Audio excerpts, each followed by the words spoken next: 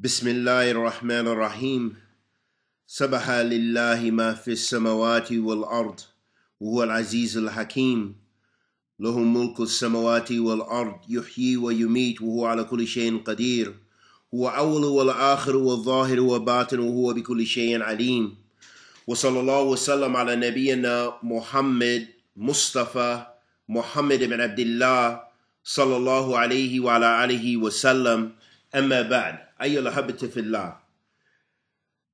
Imam bin Fawzan Hafidhullah Ta'ala mentioned, after mentioning the Sahaba radiallahu ta'ala anhum ajma'een and the Tabi'een wa Taba'a Tabi'een, he said, therefore, they are an example for this nation, and their methodology is what this nation should adhere to in terms of belief, dealings, character, and in all affairs.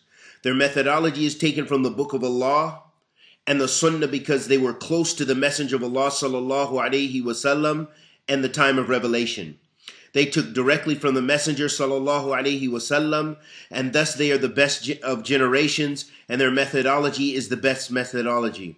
It is for this reason that the Muslims are diligent in learning their methodology, so that they can adhere to it, and because it is not possible to tread their path except after having knowledge, knowing the path itself, learning it, and acting upon it. That's the madhab of the Salaf, ahabbati fillah, and that's what we're ordered to follow as the nusus direct us to do. Then the Imam, Sheikh Salih bin Fawzan, Hafidhullah Ta'ala, he said the importance of following the methodology of the Salaf upon knowledge. So the first point he mentions is the importance of following the madhab of the Salaf upon knowledge. Mentioning that knowledge is ilm. As Imam Bukhari mentioned in his chapter entitled Al-Ilm Qabla Al-Qawli Wal-Amal, knowledge precedes statements and actions. So how is it you can practice something if you don't have knowledge of it? How is it that you can believe in the madhab of the Salaf truly and not have knowledge of it? That's why we have to have ilm. We have to have some form of knowledge of what we believe. And many of us, we started out on taqleed. We started off blind following because of a group of brothers or a group of sisters or whoever that directed us to hopefully the sunnah of the Messenger of Allah sallallahu alaihi wasallam. But as we grow in our faith, as we grow in our deen, we need to know, as when we analyzed and we went over al-usul al-thalatha as one of the main points, when Imam Muhammad ibn Abdul Wahhab rahimahullah ta'ala, he said, al-ilm, he mentioned what knowledge is. He said, al-ilm, huwa ma'rufatullah wa ma'rufat al-nabi wa ma'rufat al-din al-islam bi adilla. He said, knowledge is knowing Allah and is knowing His Prophet sallallahu alaihi wasallam and knowing the religion of Islam with the textual proofs. So this is why if we adhere and associate ourselves with the madhab and minhaj of the Salaf of this Ummah, the Salaf as-Saalih, radiallahu ta'ala anhum ajma'een, then we have to do that based upon knowledge. It's not just declaring ourselves a blind declaration, or just adhering and hoping to be from amongst a group of brothers or sisters, but in fact it is tatbiq, it is practicing that madhab, it is practicing that understanding, and it is understanding that understanding, and that only comes from ilm. Allah the Sublime and High said, وَسَابِقُونَ الْأَوَّلُونَ مِنَ الْمُهَاجِرِينَ وَالْأَنصَارِ وَالَّذِينَ اتَّبَعُهُمْ بِإِحْسَانٍ. And the first to embrace Islam from the Muhajirun, those who migrated from Mecca to Al-Medina, and the Ansar, the citizens of Al-Medina, who helped and gave aid to the Muhajirun, and also those who followed them exactly in faith. Meaning that these are those who will be successful, those who of the righteous, the Salihin, or the Salihun, those people who traverse the path of the Muhajirun wal Ansar, meaning those who migrated from Mecca to Medina, and Ahl Medina who accepted them, meaning the Sahaba to Rasul sallallahu alaihi wasallam radiyallahu ta'ala anhum ajma'een. Then the Shaykh said, meaning they followed them with perfection. It is not possible to follow them in a perfect manner except after learning their methodology and what they were upon. As for merely ascribing to the Salaf and Salafiyah without knowledge of this methodology, then it has no basis. Allahu Akbar. In fact, it can possibly bring about harm, and thus it is mandatory that one has knowledge of the way of the Salaf as-Saalih. We have to have ilm. Brothers and sisters, I can't emphasize this as enough, that you have to have knowledge of your religion, to know what you follow, to know what you believe. It isn't sufficient just to follow someone, and it's surely not sufficient to just make an empty claim. As the ulama of fiqh, they mention the principle that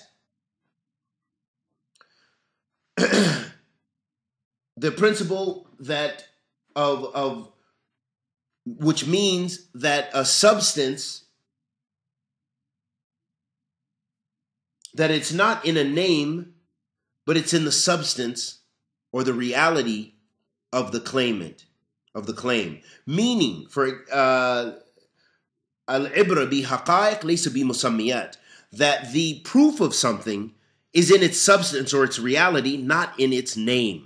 So, for example, someone who claims that they're Salafi, but they don't follow the madhab of the Salaf, they are takfiri in their madhab, or in aspects of their creed or their minhaj. They declare other Muslims to be disbelievers without the right to do so, without the knowledge to do so, without the conditions for it, without the mu'ana', those things which prohibit, make it takfir. Then that is surely not someone from Ahl Sunnah. That is surely not someone from the Salaf, following the Minhaj of the Salaf as-Saalih, who can ascribe themselves to the Salaf, even if they have other aspects in their creed which is in agreement with the Salaf. And this is why we completely reject all these categorizations that we have people like Yasir Qadi who makes. But Yasir Qadi is not the first. Really, these come from non-Muslims, these classifications. They say Salafi jihadi, Salafi takfiri, Salafi Hijri, Salafi this, Salafi that. But no, Ahl Sunnah rejects all of that. We say Salafi on the madhab of the Salaf as-Saalih, meaning that if you depart in the issues of jihad, if you depart in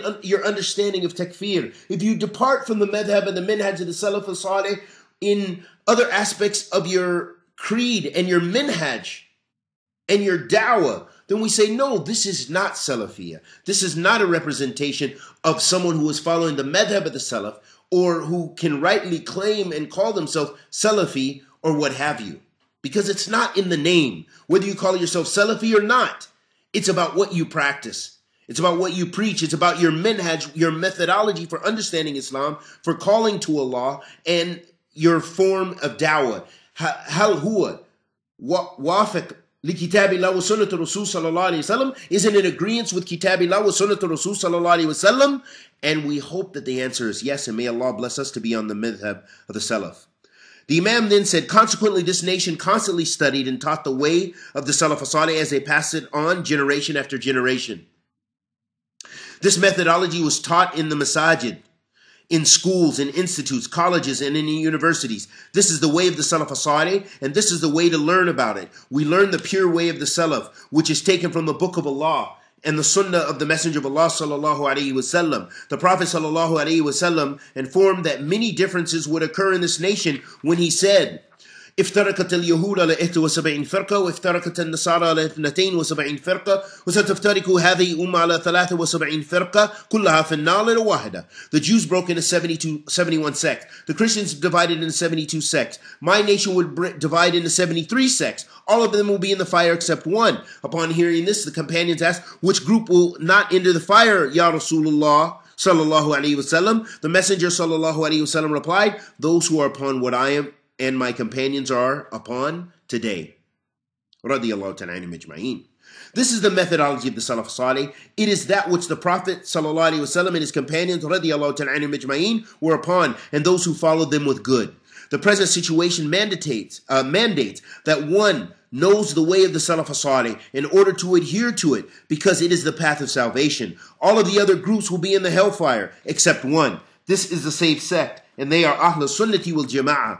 Only one group will be saved, which is the group that once the people became divided, the paths become numerous, the groups and ways multiply. This is the group that will be upon the way of the Salaf, meaning those who adhere to the Salaf as-Saalih, the minhaj, the methodology of the Salaf, the way the Salaf understood the deen, the creed, their actions, their manners, their methodology.